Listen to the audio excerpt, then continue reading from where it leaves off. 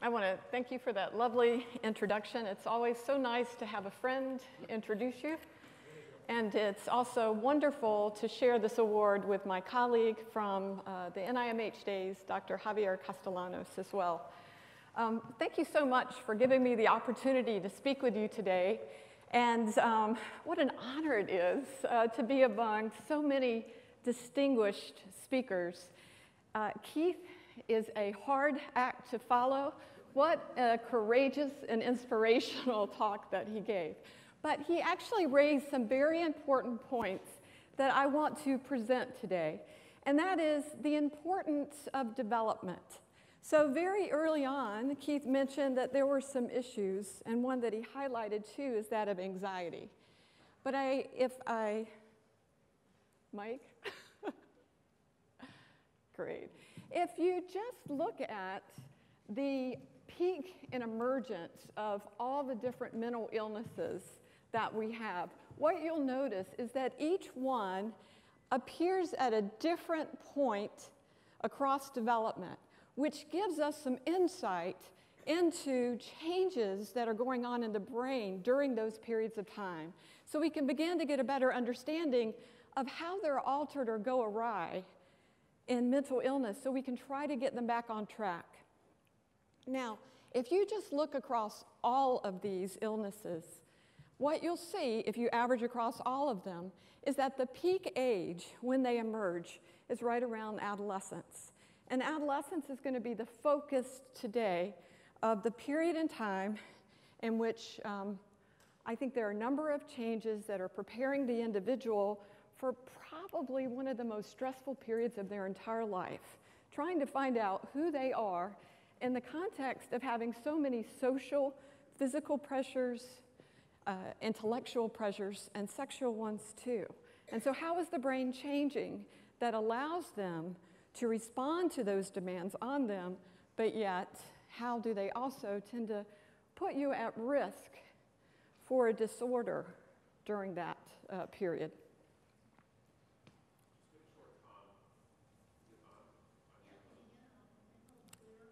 That would help. Thank you. My mother taught me I should always know who's behind the curtain. Michael, thank you very much for the AV tip. My father taught me to always turn the on switch on and make sure it was plugged. I guess I wasn't channeling him today. So basically, I wanted to focus on one of the most common illnesses that occur in our young people today, and that includes the anxiety disorders. They impact as many as 1 in 5 of our young people, and the most common treatment, behavioral treatment that's evidence-based, that we use for these individuals is that of cognitive behavioral therapy. This basically involves identifying the triggers of the anxiety and then trying to work with the patient to help desensitize them in a safe environment, sort of expose them to those triggers so that they can begin to cope and not be as anxious in those situations or to those events. Now, here's the problem. The problem is only about 50% of individuals with these anxiety disorders actually respond to this treatment. So what we have to determine is who's going to respond. And if they're not going to respond, how can we get better at optimizing our treatments so they are more effective to the others to get a treatment response? So one of the issues that we've been trying to understand and that we think is important for us to keep in mind is often the treatments that we use with children and adolescents are ones that were developed originally for adults. And then when we test new treatments, pharmacological or intervention behavioral, many times we include children and teenagers in the same trial when they actually have quite significant changes that are occurring in the brain during that time that I'll try to unpack for you. So the questions today, and the ones that we've been trying to answer at the Sackler Institute with many of my colleagues, this is not a single person. I'm honored to get an award, but I know that all the scientists in this room will tell you every conversation we have, every talk we go to, and every paper we read influences our thinking and influences our science. So this is a body and program of research that involves a whole community of scientists working together with the families as well.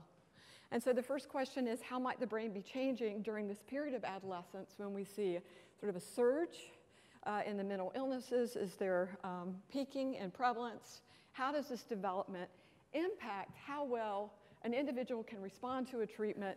And then more importantly, we can't just stop there. How can we optimize our treatments perhaps to get that better response?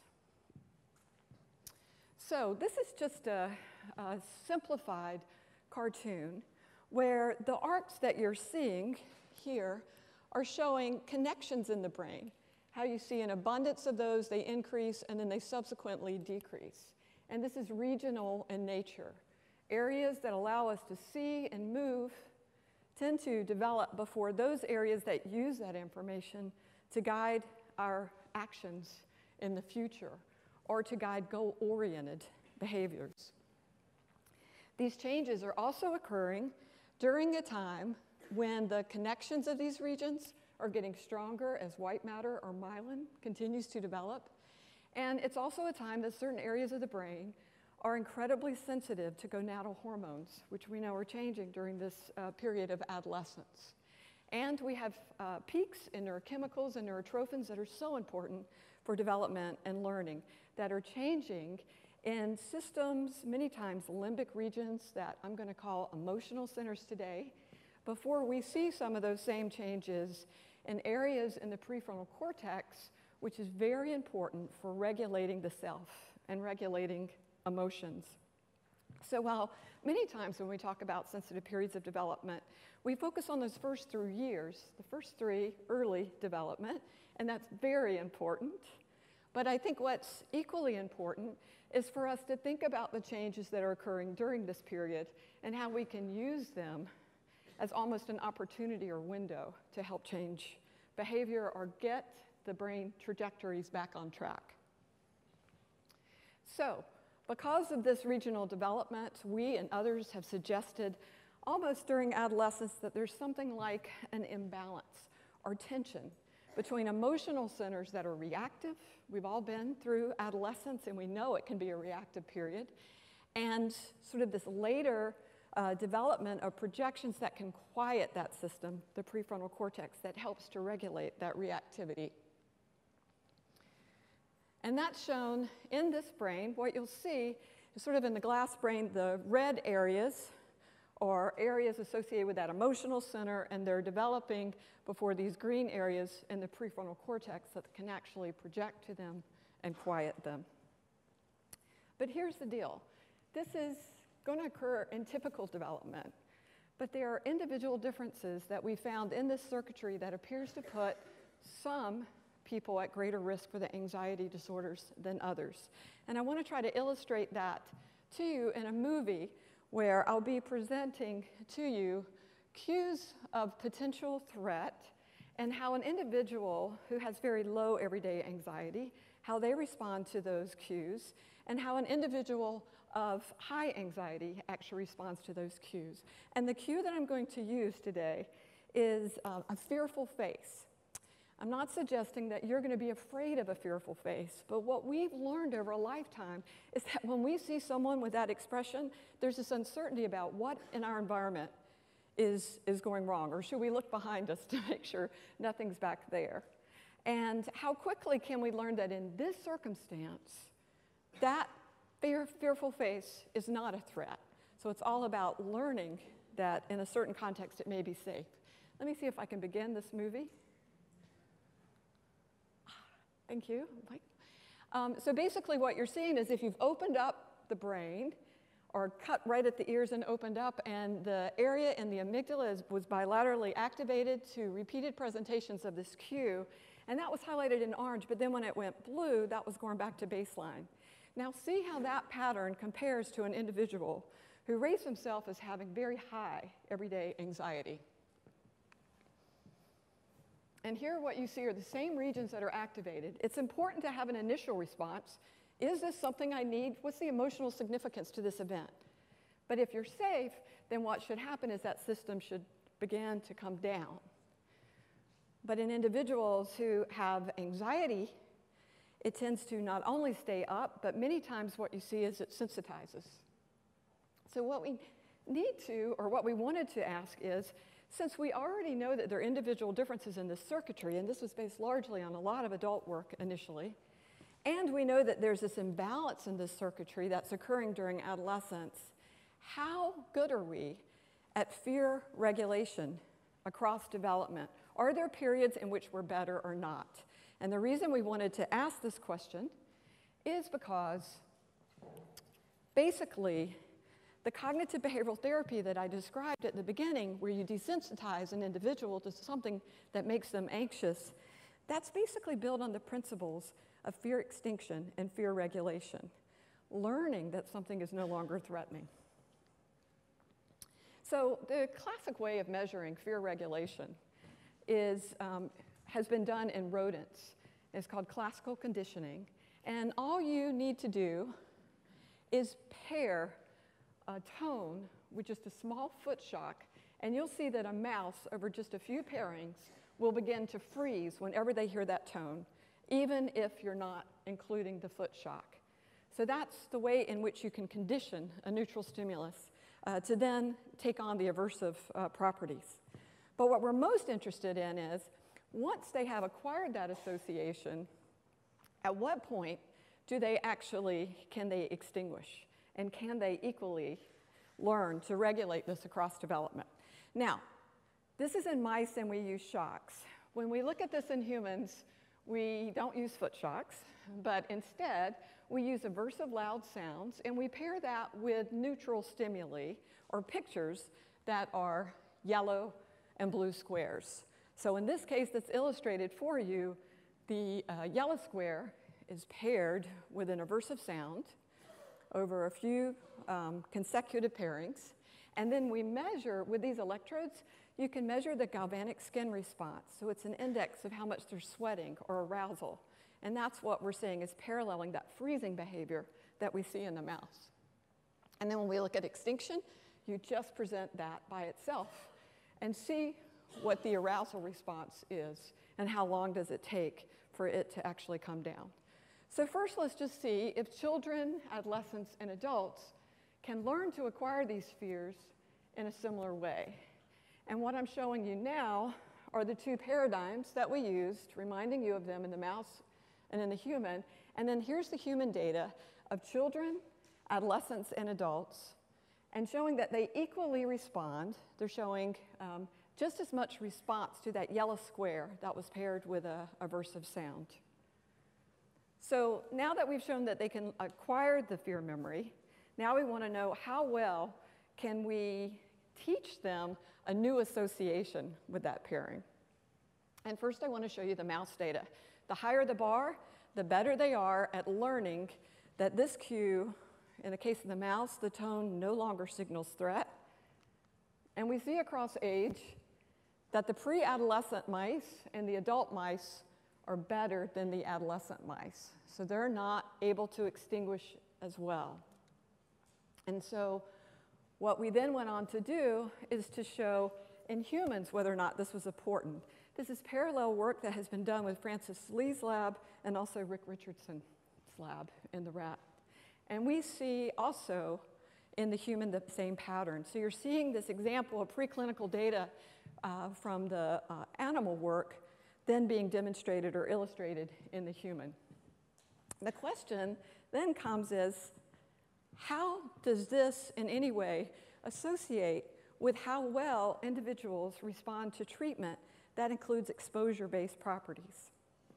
And what I'd like to do is provide, this is preclinical data, so what I'd like to do is provide proof of principle. That is, we've examined existing data to see if there's any hint of a dip during adolescence in the response to CBT, even if it was 12 weeks, if it had 4 weeks of exposure, to see if we saw any clue of a difference. And basically, what we observed, if you look at the preclinical data in the mouse, the human, we see this dip that's occurring during the adolescent period. And there was also a meta-analysis where one of the comparisons they looked at across age was to look at children relative to adolescents and older ages, and they too saw this somewhat of a dip during this period of time. So how can we use this information to guide novel treatments then to get a bigger effect? And I want to digress just a second and give you a little bit more details about why the prefrontal cortex is so important for fear regulation. When we learn an association or we learn to fear something, when you use extinction procedures, you don't erase that fear. What you do is you create a competing fear memory. So now you have two fear memories, and what the prefrontal cortex is helping us do is sort of take care of that competition. Let the safe memory win out over the fear memory. And I've illustrated that here. So this is why we need the prefrontal cortex, is to resolve that competition. But I've also just told you that there's this tension in the slower developing prefrontal cortex during adolescence that can lead to less, perhaps, regulation of the amygdala. And in the rodent studies, we actually showed that adolescents were not activating the prefrontal cortex as much as adults. So how can we bypass this circuitry? And one of the ways that we can bypass this circuitry is to say, hey, we're not going to create a safe memory. We're going to go in and we're going to change that original fear memory. And the way that we can do this is based on new information that we've had over the past few decades in terms of how memories are formed. We used to think historically that on the top, that memories were static. The minute you encoded something, the next time you recalled it, it was identical. And the next time you recalled it, it was identical. But now what we know is that memories are very dynamic. And so when you recall information, there's a period or sweet spot, roughly 10 minutes after you recall it, that goes on for a few hours, during which that memory is fragile. You can change it, and you can update it. So we can use that to actually go in and change the memory. I actually think this dynamic quality of memory is why spousal arguments occur very often. The way that you remember events that you both attended, I think they get more and more disparate as you tell each of your stories. So basically, what I'd like to do is show you the same paradigm that we've been using for all the studies so far. That's the fear extinction paradigm. They acquire the fear memory, they then extinguish it, and then we bring them back the next day and test to see if there's still any response. With extinction, because they're two competing memories, what's going to happen is you're going to get a little bit of a response, and then with the repeated pairings, it's going to go away again. And each time a person comes in for a session, it goes away a little bit more. But again, it is adaptive when you see a cue that could be potentially threatening for you to have a heightened response, but then let it go. But now here's the tweak. It's all about timing. Now, we're going to make this extinction procedure identical, except that we're going to wait before we extinguish. So all we do is they acquire the memory, they come in the next day, we present them a reminder cue, the yellow square, and then we wait 10 minutes. And so that they don't ruminate, since yesterday, the day before, they had heard that loud noise, so they don't ruminate. We let them watch a Tom and Jerry movie or whatever little cartoon is in the lab. And then, just after 10 minutes, then we start the extinction. And what do we see? First, I just want to show you, we talked about replication this morning, that we replicated that extinction finding in that adolescents do not extinguish fear memories as well as adults. So this is showing early skin conductance responses. Remember that skin or sweat response? And later they're not showing that response. That's adults. And see how adolescents are showing less of this over time. But now, let's look in adults and see if we can also replicate the work of Joe Ledoux and Liz Phelps at NYU, where they showed in adults, if you use this paradigm and simply waited 10 minutes before you started the extinction, the next day, you got no recovery of that fear memory. And that's what we see in our adults. So basically, these are the individuals who had that update or reminder before the extinction, and these are the ones that had status quo. But we're most interested in the adolescents who are showing diminished extinction. And when we use this paradigm with adolescents, we see something very similar, and that is now we can diminish that fear memory just by manipulating the timing. So let's unpack this in terms of what these results mean in the clinic. It means there are ways in which cognitive behavioral therapy might be tweaked or optimized where we may be able to get a slightly better response for individuals who have fear memories, like phobias or potentially certain types of specific anxiety. And so after there is a rapport that's been developed and the clinician understands some of the triggers for the anxiety, what they do is they come in, the patient comes in, the clinician reminds them of why they're there, bang. That is the key reminder. Then they engage in a rapport that's very comfortable and safe, and they do that for about 10 minutes. They wait until they get into that sweet spot, boom. Then they start the desensitization, and that's when we may be able to get more traction in terms of altering these memories to be a bit more adaptive. This is preclinical data. We're hoping this is giving us traction. We actually have a number of studies at Weill, Cornell, where we're beginning to look at this timing and see, and I actually think this may explain some of the variability that you saw when we were looking at proof of principle. You saw a little bit of a diminished effect during adolescence, but it was not significant, right? So we need to understand that more. But what I hope I've done is try to illustrate a way in which understanding the biological state of the developing brain may help inform or help us get better traction in our treatments so that they're more individualized and that we get more precise. We also have work in the laboratory where we've shown that certain genotypes and certain early life experiences can alter this developmental imbalance and exaggerate it. And so we're also working to use that information to help make our treatments more precise and target the biological state then when there's that exacerbation.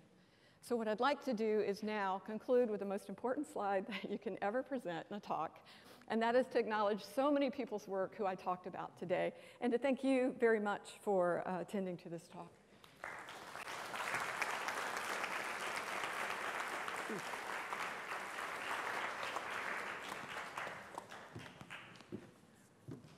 Great talk. Questions? A little bit. Questions? Yes, yes, ma'am. That was so interesting. The question I had first was, it seemed like there's a dip in adolescence, so do children respond to CBT? They do. Okay, so then how do you explain the prefrontal cortex involvement? So that's exactly right, and it's why it's not simply a story of two dual systems, which would be a very simplistic notion of the way the brain works. And it's more in terms of how local connections or circuitry of the brain is talking to one another. So there's still a lot of maturity that's happening within these local subcortical networks before you can begin to get the distal ones. Further, what we're seeing during adolescence is the connections that I talked about that are changing, it's more getting rid of or eliminating the excitatory connections, which you can also get this imbalance then too. So while I oversimplified these changes, I think it's so important for us to understand that what we are, and I think Javier may talk about this in his talk a bit, it's about how these regions are talking to one another and working together. There's no single bump in the brain that's going to be our target, unfortunately, because if it were, I think we would be a lot closer to treatments than we are today. And so it's going to be much more complex. So thank you so much for asking that question. This is a simple parenthesis. I was just thinking, I'm not in the medical field, my field is in law, but I'm just curious because recently I think it's Sesame Street has included a little autistic child as part of the academia for children. And I was just thinking, while we are great academicians here, and we're trying to introduce the sensitivity of mental illness. Perhaps in the future we can also include people from pedagogy, from schools, that we can introduce this as one of the curriculum components in the child's environment so that they become aware that this is part of life. So although it's a small parenthesis in your conversation, it just dawned on me that we gently, in our academic, smaller academic environment, might just introduce it so that it becomes part of the holistic way of living. I think this is a very important point for this information in terms of education. Also, I spend a lot of time trying to educate judges and the legal system as well in terms of you see a peak in criminal behavior during this time, and you can't really predict which one of those children are going to go on. So I think it's very important to keep this in mind, that this is typical development that I was showing you, and then how it can be altered to lead to some of these mental illnesses. Is it okay to take another? Yep, you got several questions, yeah. Hi, I just want to thank you for your research and for hope. I was a New York City high school teacher, always in very high poverty communities, and the rate of mental illness, substance abuse, truancy, violence is very, very high. How do kids like that, who barely have, clinical, medical care, access high quality mental health care? There just is not enough. So, I'm just saying, yes, I'm no, advocating for social change. right, so I think while we talk about individualized treatments, what we have to realize is that to promote mental health, we also have to promote changes in society, and it'll be a paradigm shift in terms of the way that we view and work with our young people, and that's really going to be the combination where we can really get any traction and really a healthier society tomorrow. They're our next generation, so it's very important. Two more. Yeah. Have you any indicators that children who go through this this cognitive behavioral therapy, who have a high threshold for anxiety, or a low threshold, I mean, Right. they get better, they respond well to cognitive behavioral therapy. Does that hold for them then when they enter adolescence, or do they sort of have to start as babies again with their fears and their anxieties re-emerging, so you can get them through childhood and then they hit their late tweens or whatever until their early 20s from your scale? Is there positive correlation from their childhood experience, or are they babies again? Well, I think what the data suggests is that earlier is going to be better, because the pre-adolescents, the preclinical mouse and human data showed that there was a strong response there. We have some longitudinal studies, and Nim Tottenham, who trained at the Sackler Institute and has a beautiful body of research looking at high-risk populations like early life stress associated with the orphanage, how their circuitry tends to almost develop early, as if the sensitive period is closing early, and she's finding as children, they're doing better. It's as if they're learning very quickly, there are a lot of stressors, and they're trying to adapt to that. We don't know if those children as adolescents are then going to have a little less plasticity in the system to handle all the challenges that you have to meet when you're an adolescent. But I think really what these data suggest is we need to just think carefully in terms of what treatment is going to get us the biggest impact during that period of time. If we can treat earlier, that's going to help prevent the chronic symptoms later on, and also if they're not treated before adulthood, later physical illness too. I'm not sure if that directly answered your question, but I hope we have some longitudinal data that will come in. Do we still have? Yeah, we got one more. Great. Interested in the consequences of foster care. Oh, You know, right. like So, and how that how they transition into the next phase of their life. And that's so important given that all the inconsistencies that they get in foster care, in part, like, it's a different part from the orphanage experience. Are you aware of how self-directed neuroplasticity fits in with your research, or how it could fit in the adult brain in improving outcomes of therapy? So I do know that there are a number of investigations to see how